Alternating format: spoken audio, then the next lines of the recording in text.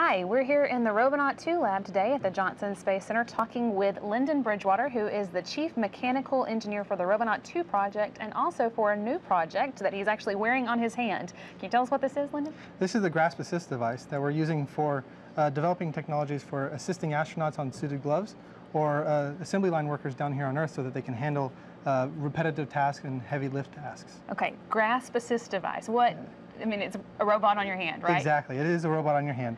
It is basically assisting me or its operator in order to carry an object or grasp an object. Why would we need that? So from NASA's perspective, spacesuits are like a pressure bubble that astronauts are trying to squeeze down and pull on every time they're doing an EVA. In order to help take that burden away, we've put mechanical actuation systems on board with computers and sensors that allow an operator to trigger the device and make it close the hand down instead of the astronaut having to fight it himself. Yeah, close it open a few times so they can hear that. Hopefully y'all can hear that whirring going on. What is that? What's doing that? Those are several actuators that are located back here in the forearm of the glove. They are triggered by a sensor within the glove that tells it when to open and close.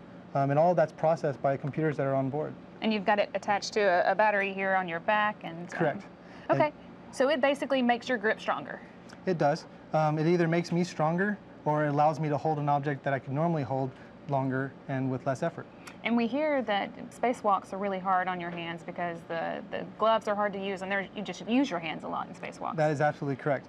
An astronaut, in order to move around, they're not moving around by walking, they're having to climb. So everywhere they're moving, they're using their hands the entire time. So astronauts before an EVA are working their hands out a lot. You see them around campus walking around squeezing tennis balls all the time.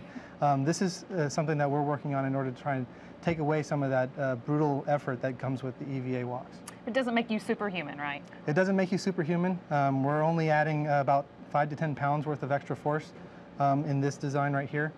We can change that to be a little higher, a little less.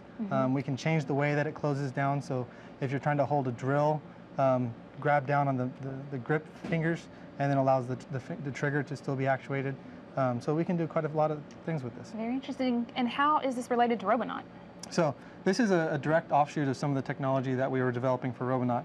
One of the nice things about what we were doing is a lot of the stuff for Robonaut was inspired based on human anatomy because we were developing a robotic hand just like ours.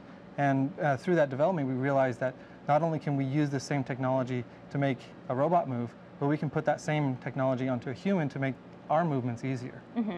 So when we were talking earlier, you said basically the human hand inspired the robot hand, and now that design on the robot hand is helping human hand again. Exactly. Very nice. So spacewalks are what we're thinking, but there are other uses, right? Correct. That could be for here on the ground? Correct. More terrestrial applications, we're looking at General Motors' direct application for assembly line workers. They have to carry relatively heavy objects.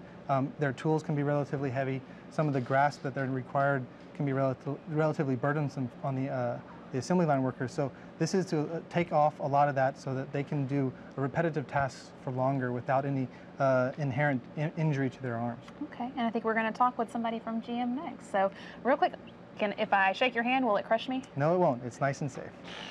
Very nice. Thanks.